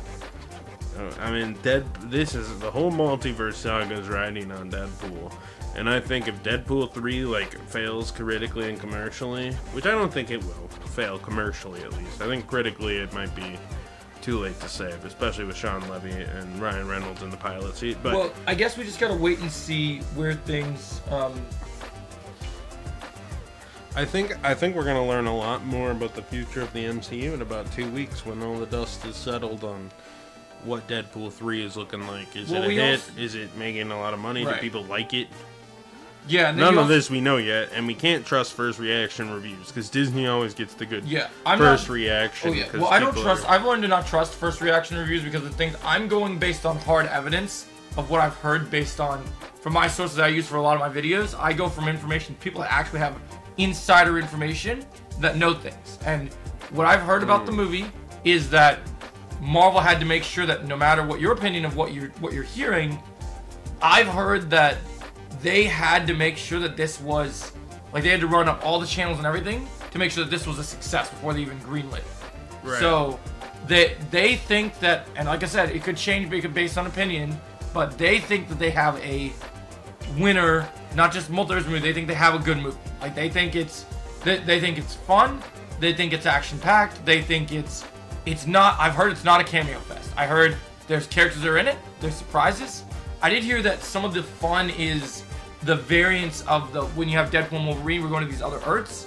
Unlike Multiverse of Madness, we're going to see actual other universes. So like Multiverse of Madness, you know, we're only in a couple places. I've heard here we see, like we might go to the Savage Land from the comics. Oh, yeah. We might go, we might see dinosaurs and stuff. I also heard that there was something where they let some people attend, some big publicity people got to attend a big event of the first 35 minutes of the movie. Oh. And they've been holding off stuff from that first 35 minutes of the movie from the trailers because they don't want to show stuff because there's big surprises. And one of the things they held off was apparently we know there's going to be other variants. Apparently there's going to be other variants in this movie because Deadpool goes on a quest to find Wolverine. But because Deadpool is the fourth wall break guy that he is, right? There's other actors in this movie that have been paid a check that aren't Hugh Jackman. And so Ryan Reynolds as Deadpool is supposed to come to the conclusion that all these Wolverine aren't Wolverine because they're not the Wolverine I need being Hugh Jackman's Wolverine. So apparently it might take a little time to get to that realization. That's kind of fun. Yeah, so I've heard, I know Cavill might be in the first 35 minutes of this movie. I heard Cavill might be a Wolverine in the brown and yellow suit. And apparently one of the things that they wanted to do, even though they keep having to lock him in the basement once again, you know, did you ever see Sean Levy's movie Adam Project? No. So in Adam Project, there's... Oh, yeah, no, I watched the Adam Project. Yes. Was that him? Yeah, so there's a scene. So there's a scene in Adam Project where they have like a little cooler, and they have Ruffalo and Ryan Reynolds interacting. Oh wait, no, I haven't seen the Adam Project. Okay, so in Adam Project, there's a scene where I was thinking a totally different. Yeah, so in the Adam Project, there's a scene where so basically it's a time travel movie, and you have like Ryan Reynolds plays a character, and then his son is played by Walker Scobell or whatever, the guy from the new Percy Jackson show, and he's a little kid, right? And then you have like Ryan Reynolds' dad is played by Mark Ruffalo, and there's a scene in Adam Project where there's a cooler, and the cooler has stickers of Deadpool and Hulk, kind of making fun that these are who those actors are, right? And so, really where I'm going with this is, so in that, you remember that little clip, little footage that we talked about with the Sabretooth thing? Yeah. In the scene, you see, I think that they're editing the dialogue with that scene, because the scene where Deadpool and Wolverine had just fought, and all Deadpool's weapons are in Wolverine's body, and he pulls them out, and he says, "Oh no, you gotta look your best. Fans have waited years to see this matchup." And I'm like, look, we saw Wolverine versus Sabretooth in the early 2000s X-Men movies. Right. We've seen Wolverine versus Sabretooth in X-Men Origins Wolverine. People did not wait years to see Wolverine fight Sabretooth. They waited something else. And so I have a theory. And so my theory is, from what I've heard from the information that people that leaked out the first 35 minutes, apparently we see Cavill fight Ruffalo. Oh. Because they've done the whole Hulk versus... People want the Hulk versus Wolverine thing more than anything. I'm frankly surprised that this movie isn't going to give us Jackman versus him, because Jackman's the one that really wants that. But I think it's kind of cool if it's true that Cavill could fight him. Because I think Cavill being in it, even though it's a cameo, I don't think Cavill's going to be in a lot of the movie. If your cameo time is to fight the Hulk, that's a pretty good use of your cameo time. Like, getting to fight the Hulk might be kind of cool. Right. I also was kind of worried that if Cavill was going to play a Wolverine variant, they're going to do the stupid thing where it's just going to be Wolverine looking like Henry Cavill, and he's got, like, the leather jacket, like, pants. I'm glad he gets a suit. Right. I think it's cool that he's going to be in the brown and gold suit, which we don't see used very often. The brown and gold suit's his best suit. I love that suit. So you're not a fan of the blue? No, I like blue and yellow. I Yeah. just think brown and gold's my favorite. Oh, it looks awesome. When I was a kid, that was the one I was always playing as. You know, I know you don't do Video the. I know you don't do the. I know you don't do the. You didn't watch X-Men '97, but like in X-Men '97, because you don't do Disney Plus and stuff, you get to actually see Wolverine down that costume. Oh, really? Yeah, he actually puts it Yeah. on. I want to see X-Men '97 at some point. I'll check it out, but You can't never say that show is a part of the MCU, but I think it can be argued that show, well, just being on Disney Plus, even more than some of the Star Wars projects, there's an argument to be made that it is the best thing on Disney Plus right now. And it's animated, because it is literally, they got a team of writers that understand what they're making. It's not riddled in nostalgia. It's a continuation to the 90s cartoon. There is a little edge to it because it is more adult, but it's not blood, swear. It's sprinkled in, and it's and there's good storytelling. The X-Men '97 series really did a good job of like, or not the X-Men, the original X-Men, the animated series did a really good job of like adapting classic like Chris Claremont arcs and stuff. So I was kind of curious to see where the new show goes, but I think I'll probably rewatch the original animated series And then at watch some point 97, and then do that. Yeah. Yeah, well, what I've seen with this one that's really cool is like what they do super cool is, you know how in comics how you go from issue to issue of a storyline going on, right? They were able, and even these episodes are only like 30 minutes long. Except I think the first one was like an hour, right? But the other ones I think are like 30 to 40, and they go a little more. Right. They did a good job of like, oh, this episode is the storyline of what's her name? The version of Jean Grey, the clone. Why can't I think her name? Phoenix? Not Phoenix, the other one, the Madam, the Goblin Queen. She has another name too. I'm trying to think of. Why can't I not think of her name? It's like Madam something. But yeah, so she's called the Goblin Queen. It's like Jean Grey with a cape. She has a whole like horror movie episode where she's working with Mr. Sinister and stuff, and then it's one storyline, one episode, wraps up that story. Move into the next episode. Oh, now we're dealing with Mr. Sinister. Okay, cool. Okay, now here's Bastion. He's a villain for most of the season, but we got other little mini things going on. Like, oh, we're dealing with this. Oh, someone we got Morph who can change into other characters. Sometimes he cameos as Hulk. Sometimes he cameos as other characters. There's an episode where when Rogue, so in the storyline, certain X-Men end up dying and they stay dead temporarily. Right. So Rogue ends up dealing with the fact that Gambit is no longer with her, and so she goes on this revenge quest. Her revenge quest, because this is in the 90s universe, leads up to the 90s Captain America showing up. Oh, wow. Yeah, and so there's little cool things like that, and like there's cool stuff Rogue gets to. And actually, I don't even have told you this. I met the actor who played the original Jubilee at an event for the finale for X-97. I went to an event. Oh, that's kind of I got to meet fun. her. I had a picture with her and stuff. And it was pretty sick. Yeah. So it's all right. So yeah, it's pretty cool. It's, yeah, I don't know. I'm hoping it all works out. I mean, I'm not. I mean, I just hope that like with you, like I see your issues with Deadpool. I hope that you just genuinely go in with an open mind and hopefully at least have fun. Like yeah. That's what I'm hoping. Hopefully, hopefully I do. I mean, I just want a good story. I want to have fun. I'm looking forward to, in terms of like characters that are popping up that I want to see. I'm looking forward to the fact that Wesley Snipes' Blade is in a, whether it's Disney, even though it's Disney and even though it's like could be limited rated R, whatever they decide to do with it. I just want to see, because it's been a while since we've seen him. I want to see if Wesley Snipes, because a lot of people forget this. You know, a lot of these actors in these movies that like they do choreography and they're like, and they will practice to be a badass. Right. Wesley Snipes, before playing Blade, is a champion in like Shotokan karate. Oh yeah. I want to see Wesley Snipes in this movie. Whoever the villains are, like whether it's mutant people or whoever he's fighting, if you have him in this movie, I don't care who he's teaming up with. I just want to see him just kicking ass. Like I want to see Wesley Snipes throwing crazy kicks and doing what Wesley Snipes does. Oh yeah. Because that isn't him doing choreography. That's all him. That's he's a legend. Like so, like whatever the choreography system is, I want to see the legend just like they got to do choreography to make Jennifer Gardner look good. They do choreography to make any of those other people look good. But Wesley Snipes, that's all him. I want to see Snipes just kicking fools, and maybe there'll be a Morbius joke in there, like, you know, I got a vampire to hunt in the Sony universe. I think that'd be funny. It'd be funny if they went there like, yeah, this Morbius movie's pretty bad, and then maybe Deadpool's having a conversation with like, oh, you got a vampire you need me to take care of?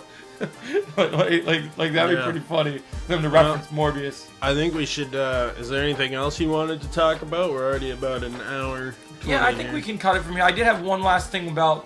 I guess we could go over the last thing about San Diego Comic-Con being around the same time as Deadpool. Oh yeah, we can talk about that. Are there any predictions or whatever you look so we heard we're finally going to get a new director for Blade, hopefully announced at San Diego Comic-Con. They've been waiting, so that'll be interesting to see who the new director is. Yeah. I guess, do you have a director you're hoping to see brought into this travesty? Like, there's someone that you think at this point, I don't know if anybody wants to touch this thing. I know Mahershala Ali's been saying for like 2 years he doesn't want to do the thing anymore. Most of the cast that weren't in the Ironclad contract are out. I think this movie would be better if they just... Del Toro, bring him back from Blade 2. I say, like, even though I don't know if I necessarily want him attached to this garbage, if there's anyone I think that could save this and can make this... Because I heard one of the problems with this movie was the action scenes. If you're going to make this movie good, you're going to make a new Blade movie good. And maybe the problem, and I hate to say this, I know it's a new actor, I know this stuff, maybe they shouldn't have made a new Blade movie, because maybe the problem with this situation is that, and I've argued this since the beginning, you can do a lot of choreography training to make an actor look good, but maybe if you went with this movie, you should have went and got someone like, if you're going to get a younger dude, get a younger martial artist to actually make the movie pop. If that was your problem, maybe the problem is that Mahershala Ali, I don't think we've seen a single movie where he's been in a fight scene. Like, I think, let's see, he was kind of fighting people in Luke Cage's Cottonmouth, but he didn't really fight. He was more of a political threat. Like, so to me, my biggest problem is, how do you convince people that Mahershala Ali, great actor, but how do you show him being cool like Blade? Because those insane Blade movies were insanely epic. Like, you have a dude wearing sunglasses with throwing stars and swords and guns, kicking the crap out of vampires. Yeah, I mean, hopefully they can figure something like that out. I think Blade at least could be a grounded movie, depending on what Marvel wanted to do. They definitely have potential to make it cool. Maybe not grounded. I want it to be wild in the same way the Wesley Snipes movies were. I think what I want is Marvel said they wanted to venture into the multiverse. Well, the whole idea is they wanted to really work on the idea of having all these Marvel characters kind of like Marvel wanted to have different pillars of different universes, like different tones, right? So like you have your street level characters like Spider-Man and Daredevil. Then you have your cosmic characters like the Guardians. Then you got like your Avengers, which is kind of like in the middle of everything, kind of the world-ending threat stuff. Right. Then you got with Doctor Strange and like some of the stuff like Werewolf by Night. They wanted to dive into more of the supernatural, and yeah, they definitely jumped the gun on Werewolf by Night. I like that special, but you could tell they were trying to establish this universe, and then Blade kept getting pushed back. I mean, in fairness, when that special came out, Blade should have been well into cooking because they fucking put Mahershala Ali in a voice cameo at the end of Eternals. Oh my god, Eternals is a fucking embarrassment. That is one of the biggest embarrassing flubs in superhero history. I wonder why they ended up doing that. Like, why attach him to a travesty like? For publicity, but then it's like, oops, now we've established this Blade guy in a movie that no one watched. Yep. I don't even think like Eternals was the worst Marvel movie of all time. It was just one of the stupidest, most cocky gambles ever, where you have like these 10 uninteresting characters that they're not even going to bother to establish fighting nameless monsters. It looks like something straight out of the mind of Zack Snyder or something. It was pretty lame. But anyways, so I think that when you is there any like movie announcements or anything? Yeah, so I think that do you think it's going to be more of a show? Do you think we're going to get new announcements, or do you think it's going to be more like, here's where we're at with the 5,000 things we've already announced? I think it will be. I think they're actually going to announce some new stuff, because I think that when you go, Marvel hasn't been in San Diego Comic-Con in a while, and they need to do something because as much as there are definitely people excited about Deadpool and Wolverine, there are definitely excited, like, I still think they gotta announce the new Kang stuff soon, especially with those movies on the rise. But I'm sure they're gonna get delayed, pushed back a little bit, but they still should establish. One of my biggest problems with Marvel right now is we don't have villains. Right. And so there's 3 things they can announce that I think could actually raise excitement and get people a general direction of where the MCU is going. They need a new Powerhouse movie, which is a new. They can't just have, look, I'm excited we're getting a new Captain America movie, I'm excited we're getting a new Deadpool Wolverine movie, but Marvel isn't excelling unless they're making event films. What if they just brought in the Power Pack? They cancel everything, and they restart the universe starring the Power Pack and the Dazzler. That'd be crazy. The Dazzler and the Power Pack are the only 2 characters we get. Maybe we could get like something like Excalibur. I just don't know if that will bring in what people want, or like what's gonna help. They need something big that's gonna make a splash. So I think personally, if you're gonna announce something, even if the movie's a few years away, whatever the process of it is, I think you either announce, because we know Fantastic Four is coming out fairly decently soon. They're gonna start filming it soon. They said while they were filming it, they were gonna start to announce, even though he's gonna probably only cameo in it and probably even be the end credit scene stinger. I think they gotta reveal Doom soon. They gotta give us who's playing Doom. We should know. I think going into Fantastic Four, we should know who's playing Doom. Like, I don't think they should even be waiting. I think they should have made that announcement already. But they announced Josh Brolin playing Thanos at Comic-Con, so before Guardians came out. So you might as well just announce. I think whoever the actor is, if it's a big actor and someone that can bring a good Doom, because if Marvel makes a good Doom, I think there's actually some things to look forward to in Marvel. If they have a good Doom, and there's a Doom that people really want to see, and there's good writing for him, and he actually isn't like the previous actors that played Doom, I think you have a great. I think that Marvel might finally have their Darth Vader they craved, because the Russos kept saying that they will that they thought Thanos was Darth Vader. They should just do Rami Malek. You think he'd be great as Doom? I like Rami Malek. I like him as an actor. I think he was pretty good in that James Bond movie he was in. Mm-hmm. So I could see him. I think it'd be great. But the other thing is, so you have gotta announce Kang, gotta announce Doom, or the third option, event film, something that. You don't have to wait for Kang coming out.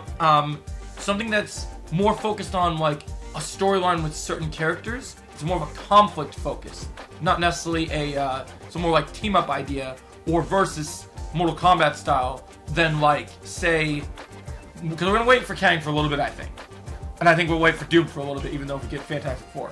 So to me, the best thing you're gonna do is they've talked about it being rumored. Just announce something like an X-Men and Avengers collab project, and then maybe establish like what's the roster for the X-Men, what's the roster for the Avengers. Make it interesting, make it exciting, and kind of build on that. I think that would be something that people right now, the X-Men are outselling Avengers. So you bring out a project that's going to highlight the X-Men over Avengers. You know what they should? People would like that. You know what I think they should do? That probably would be a practical lead-in to Avengers, the duology they planned. Squeeze an Avengers movie in between, just called The New Avengers, and establish the new main Avengers team, and pick the roster for it. Maybe announce the roster. Well, I think what they could do is, like, I think an Avengers movie before Avengers 5 and Secret Wars, because they're waiting for a long time. I think the Avengers and X-Men thing is a good idea, because you're going to get, like, all three of these. I've imagined Secret Wars, one of the best things about Secret Wars in the comics, and hopefully Marvel takes note and does Secret Wars like they should from the best comic versions of Secret Wars, which is that they should take multiple teams of heroes and put them together. Yeah. Have the conflicts and interactions. You have your Fantastic Four. But that's kind of what they're gonna do with Secret Wars. Like, why would they? So what I'm saying is just make a movie where they establish kind of maybe that these heroes. Something I think that's really good with storylines is establishing maybe not all these characters are cool with each other. So I think establishing that maybe say X-Men that come from this other universe that aren't in the main MCU timeline, they don't know who these guys are. One of my biggest problems with Spider-Man No Way Home was I didn't understand how when Tobey, Andrew, and Tom were in the same universe, how when they come for him after Aunt May dies, they don't even know this Peter, and they come up to him like, hey, we're sorry your aunt died.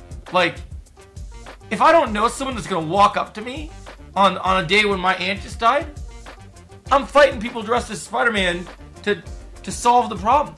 I don't know who these guys are. Like, they needed to fight first. I said that for a long time. I talked to Hunter about it. I talked to all my other friends about it. There needed to be a fight between the three Spider-Man when they entered that universe. Because they're strangers. They don't come from the same universe. They're not known. I don't know if that's a particularly Spider-Man-y thing to do, though. No, that's If it was like Wolverine or Punisher or something, and like some weird guy comes shit dressed up as Wolverine or Punisher, and so that's the thing, right? So they're gonna scrap. But even with everything going on, Spider-Man's gonna be like, "What the fuck?" And then he'll be like, "I'm Spider-Man." That makes sense. Yeah. So then I guess with the side of the yes, I get what you're saying. Yeah, and I get what you're saying with the Wolverine thing. I feel like if the Avengers have never met the X-Men, if we have an established X-Men team that comes in, and they're the X-Men, like, you know, with Civil War, they had heroes, but we didn't really have a big teams. They were kind of jumbled up pieces of the Avengers we had that were split together. So I would like kind of like a Civil War film, like a middle film, like it's not a total Avengers movie, but it's kind of like a Avengers level movie where it kind of builds on, you have two teams of heroes and they have different perspectives, and maybe there's a conflict. Maybe they do something like in the original Civil War storyline where there is kind of, we know in the original stuff, when Civil War they did the Accords because of the whole Superhero Registration Act. But what if they did something more like the whole Superhero Registration Act in the comics, or it's an outlaw on mutants and stuff? And one of our Avengers are kind of acting as, maybe we see the Avengers more as heroes than villains. So like, these versions of Avengers, Tony's leading them, and Steve's there and they're all there, but these versions of these characters are here as kind of working for the government as a justice system. Oh, yeah. As like, all mutants are outlawed. So the entire team of Avengers don't have any mutants, and then the mutants come in, and they're upset. Because these people that maybe they knew the Avengers at one time, and they turned on them. Oh. And so the storyline is these guys, they're ready to duke it out. I mean, you gotta admit, it'd be pretty cool to watch Iron Man fight Wolverine. Like, I mean, it'd be cool. I don't know how it would be said, like, not a little bit convoluted, but you know what? If they set it up, I think it'd be cool. I think maybe they can figure it out. I think that's kind of what maybe like Secret Wars would do that too, though. I think honestly, what would make more sense is like Avengers versus Thunderbolts or something. That'd be cool if they did that. I'd be up for that. Plus, that'd be kind of a smaller scale thing to.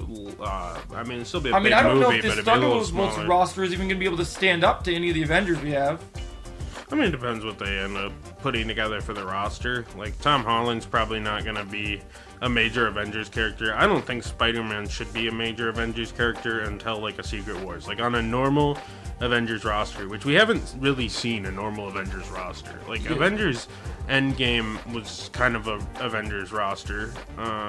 And Avengers Infinity War was, but it's been a while since they really like sat down and said this is the roster. Like, it's just a bunch of people fighting a threat together, not necessarily like a strongly cohesive Avengers, which is one thing I'm excited for Thunderbolts about, is that at least it's like a fucking cohesive roster. Like, we know who's on the team and who's not. Okay, we got apparently we got kind of a prediction, background information of things that could be announced at San Diego Comic-Con now. So we got the predictions. It says Avengers 5 new title might be announced. Yeah, you probably should do that. Fantastic Four synopsis might come out. Apparently, what the movie's about.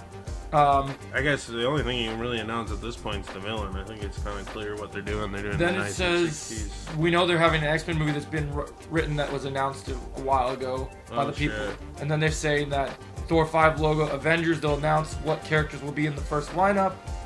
Midnight Suns logo. Thunderbolts new synopsis. Doctor Strange 3 announced with logo. Black Panther 3 Ryan Coogler's return.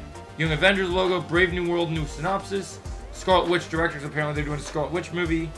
I don't know why they're doing a Scarlet Witch movie, but who knows? Yeah, I don't know how much I believe all that. That'd be a lot of new fish, unless they're like, we're just canceling everything we announced. These are just like things that will. This should probably be a more better slate than what they have. Yeah, this is just structured like options. These are not like. Oh, these are like things that could. Yeah, this isn't going by any information. This is just what they're predicting. Maybe could be announced based on what we know. Okay. So yeah, I think that's pretty interesting. We'll have to wait and see. Yeah, I mean, I'm curious to see what they do. I'm hoping they have some good stuff and whatever.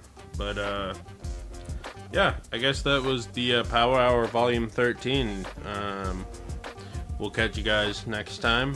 What's our next topic? I don't think we thought about that yet. I think we decided next time we're gonna do Bruce Lee next. Oh yeah, we'll do Bruce Lee next. We'll talk Bruce Lee. I'll watch through the movies. Yeah, we're gonna watch through the movies. I'll watch through my Criterion box set. We'll get it going. Yeah, we'll watch through the movies and then we'll get back here. So just stay tuned. I might even have Connor come over to my place and have him watch some Warrior, because there's some good stuff with some Bruce Lee connections with Warrior. I think would be fun to talk about. Oh yeah, that'd be sick. Well, all of that'll be next week when we talk about Bruce Lee stuff. We'll see you guys next time. Oh, also subscribe to Joe at Jedi Joey. Yes, sir. On YouTube. Lots of stuff coming today. I'll link it below. Yeah, appreciate it.